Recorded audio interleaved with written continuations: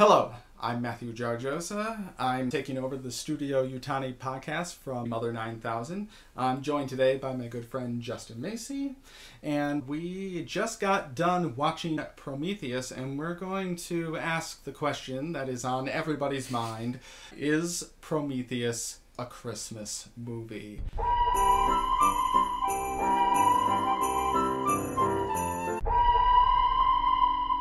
Well, to start us out, I think we have to say what is a Christmas movie. Right, of course. Well, going back, people used to say it was only movies like It's a Wonderful Life. Or Die Hard, Yeah. or Iron Man 3.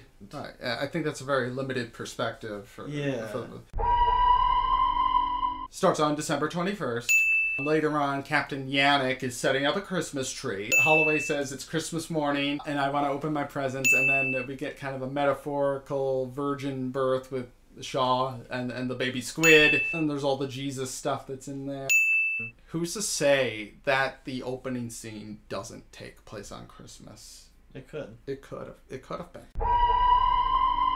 I think in terms of the thematic elements, we talked earlier about the virgin birth. Well, it's not strictly a virgin birth, but she's infertile. She isn't supposed to have children, and her womb is blessed with child. And if you notice the squid thing, if a squid spreads out its arms, it's kind of like a star, which is symbolic. It does, I can see that now that you mentioned that. It's a symbolic of, obviously the star that led the three wise men to baby Jesus.